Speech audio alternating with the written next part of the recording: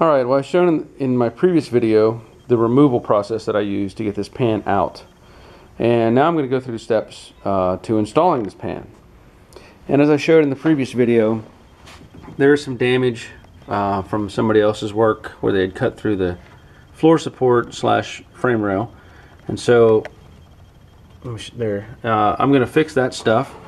And there's also a big gash right there. So I'm going to weld those up, make them solid again. And a couple other things. Whenever you're doing these, sometimes these rails could be distorted. You know, from separating the welds or whatnot, they could get bent out of shape. So I've already hammered and dollied these and smooth them up. But really, it's as simple as taking a dolly, setting it up underneath, and hitting it with a hammer and smoothing it out. The other part of that is this car, since I can't replace these floor supports because of the frame connectors, there's some damage to the floor support. Maybe you can see it there where it's been bent up from using a jack. And what I'll do is use a hammer and whatever tooling I can come up with and knock that back down. There's a big high spot right there, so I'll knock that back down. My point is, I'm trying to take care of a few things while I have access to it. And I'll also blow all this out, all this material out of here, and spray this with some primer, because you can see from the previous welds where the frame connectors are put in, you know, that's got some bare metal. And you know, while you're in there, go ahead and treat the metal, make it right. So I'm going to continue on getting this ready, and then I'll go through some other steps of prepping the pan. Well, I've welded up all the cut throughs, and there was a little that V out that was right here, and a few other places. I also, you can see it, knocked out that dent, most of it anyway, and I've got the surface area here sanded out, removed all the old welds and whatnot. So now what I'll do is I'm going to set the pan in place and show you something else. Now with the pan in place, I can put trace the line up here and verify where I need to bare the metal for my weld seam. I've already got that located here, and I'll have to obviously do that in that curve. And I've noticed that in this area here, there's about an extra inch of metal that I really don't need. It overlaps a lot right in that area. So what I'll do is cut off that piece, and then I was going to put my welds here, but I'm going to put them over here on this panel. And also I've located where I'm going to put my other welds, and I transferred my marks so that I have my locations to drill, so I can weld against the inner rocker panel. And the other thing I did, and I'll have to pull the pan out to show you, but whenever I do this, I usually push down on this pan and I'll trace the perimeter of the floor support. And that way I know when I've turned it and pull this back off where my pattern can be, so I can drill holes in the top of this pan and weld down to the floor support. I also did that up there where it kicks up. And that's about it. I'll pull this pan out and show you what I'm talking about. And there's the pan upside down. And you can see I traced the perimeter of the frame rail or floor support, and also the cross member, which is right there. And I went forward also up into the toe kick area, and basically I just laid out a pattern about 2.5 inches or so, maybe 2 inches, and I'll drill those holes, prep that metal, and I'll have good areas to weld to when it goes back in. I'll also, before I do anything, I'll put weld through primer on all the mating surfaces, so that that's there to protect the metal as well. And let me get some holes drilled and trim down some metal, and start putting this thing in. Okay, so I've got all my holes drilled. I've bared the metal around the edges and around the holes, and I laid the pan back up in place. And just to verify, I took a black Sharpie and marked all my holes so I can make sure it was on my rail, and it's up there as well. I think you can see it. And then going up the cross member, it'd be hard to see, but they're there.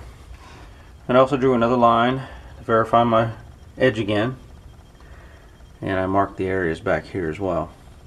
So other than putting in some weld through primer, it's about ready to go in.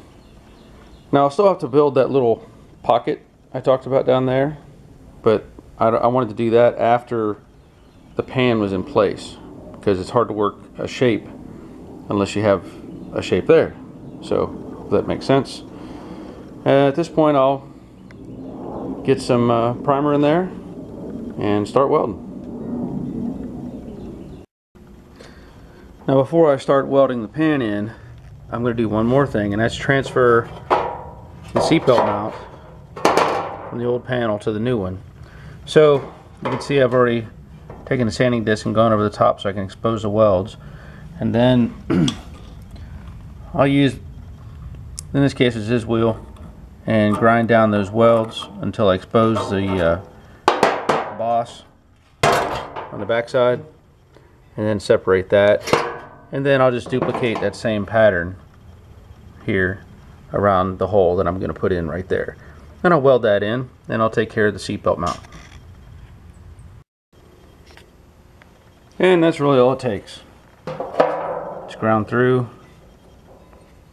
expose the welds, drill the holes. I use a step drill. This is from Harbor Freight, and then I went a little bit bigger to make the hole have room for the bolt. So I'll slip that back up in there and clamp it, weld those holes. Of course I'll put some weld through primer on there, and that'll take care of the seatbelt mount. At this point I've got a clamp holding the panel up there. I've got one through the floor pan holding it to the frame rail, and I've got one back here holding it to the rear mount area. And as I've done this, I'll push down on the panel gently with a hammer and tack weld in place, and then I'll follow around and knock that down if there's any lip there that's sticking up. For the most part, everything on that edge right there is nice and flat. There's a little gap right there, and that'll push back with the hammer like that. And then I'll just do some tack welds around the edge like you see there. But there will be a full weld. I stress that. I will not do a little gaps. I will do a full weld on that perimeter, and I'll also start welding in these plug welds and get this pan zipped together nice and solid. Well, all the major welding is done.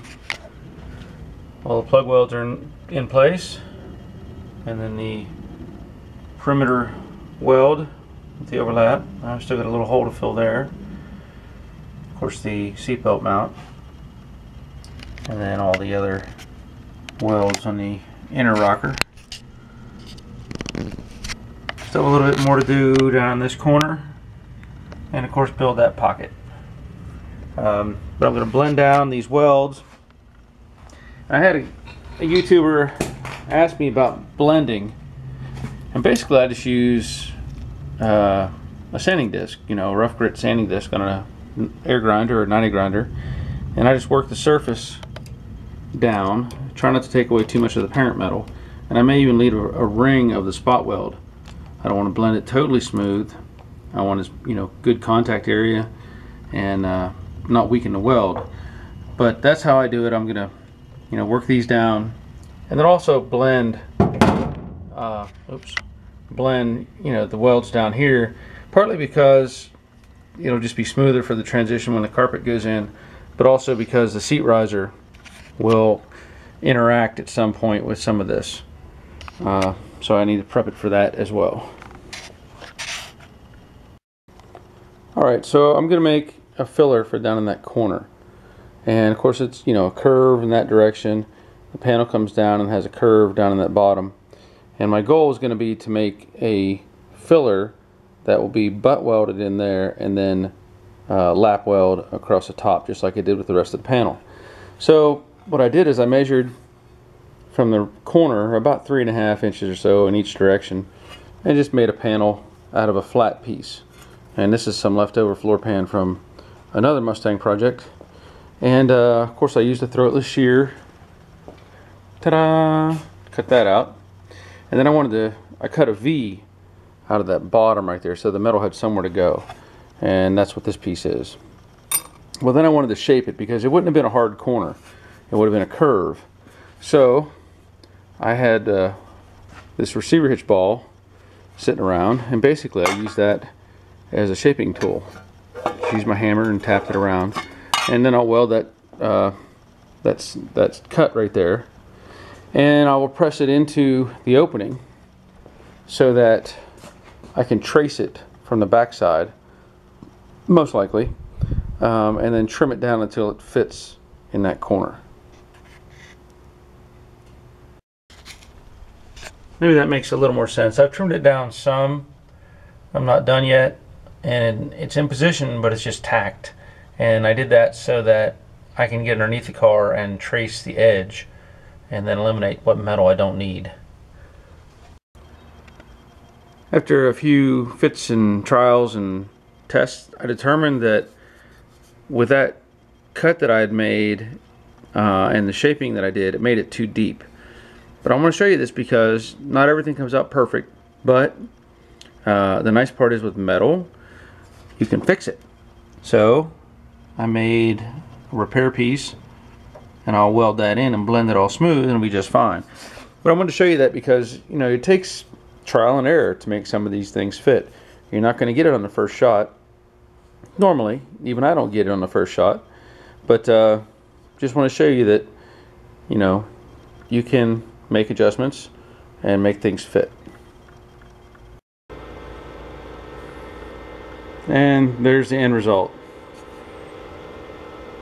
I think it turned out pretty good, and I've already trimmed it to fit, and getting ready to weld that in. And there's the patch welded in place.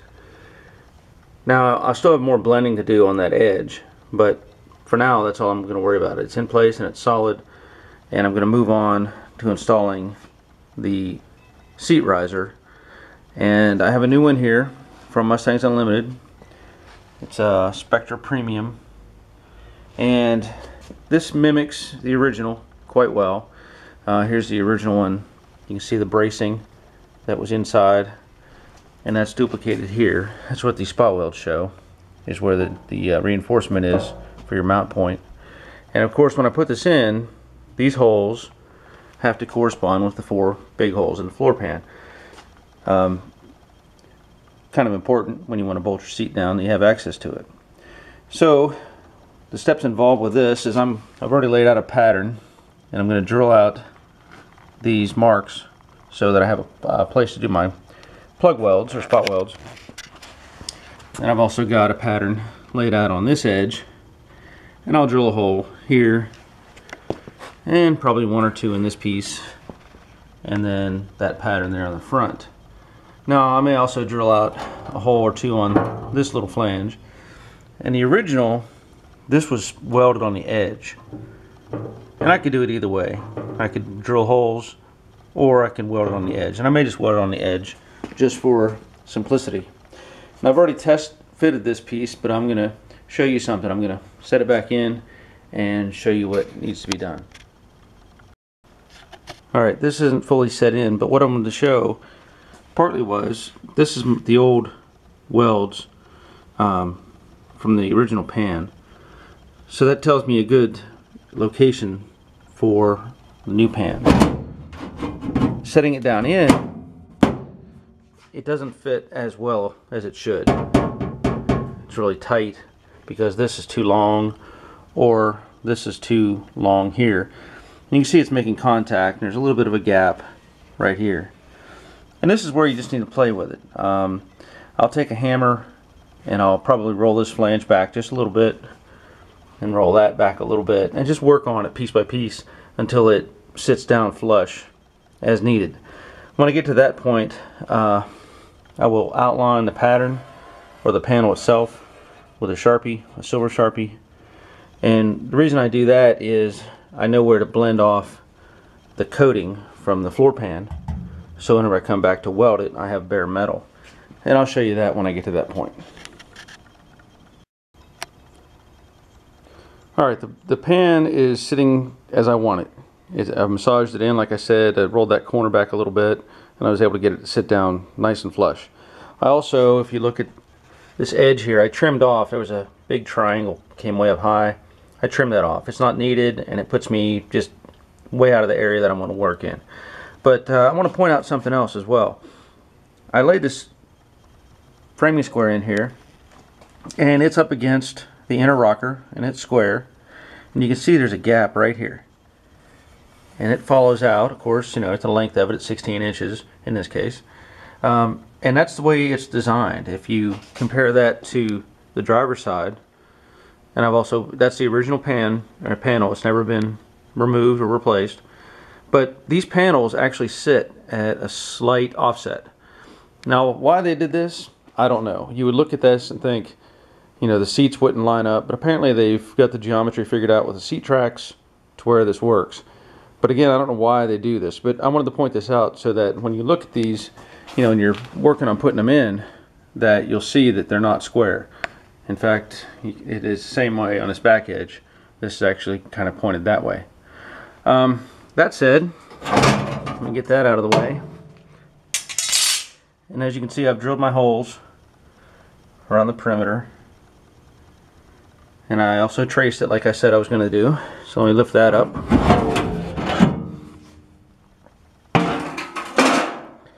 Now I can take my sanding disc and just bare, you know, 1/2 inch or 3/4 inch square, whatever, in those areas. And then I'll come back with some weld through primer and put on top of that so that I can weld them in. The other thing I'm going to do is I'll get some paint, just basic paint, and I'll paint the underside of this. These panels come with a coat of oil on them, and of course I had to clean all that off to work with them. And I'll remove the stickers and stuff as well. But not that I think it's going to be any big deal as far as rust or moisture, but I will paint the bottom side of these just to protect them. I'll put some weld through primer on all the holes, like I said, and weld it in. The other thing, any metal that's bare underneath here, I'll also put probably some self-etch on these spot welds, and I'll put some seam sealer behind all this, just in the welded area for now, just so it's protected and don't have to worry about it later. And of course I'll put seam sealer on the bottom of that pan whenever I get to the underside. So I'm going to get this pan welded in and just about finish up with this side. And that finishes up the passenger side. So I've got all my welds in. I did the edge weld like I said, just like the factory did. Did some more blending, smoothed up areas there. Had that little patch in the corner I had to put in. And at this point, what I'll do is I'll end up putting epoxy primer on everything, and then a seam seal, and that way everything's sealed up nice and tight. And I won't do that until I finish the driver's side. I don't think I'm going to do a video on the driver's side. It's the same process, same repair. The only thing you really have to be careful of is over in that area should be a fuel line on these cars. So of course when you're making your cuts you have to be careful of that. Went pretty well. I'm happy with it, and there'll be more videos on this car to come. Thanks for watching.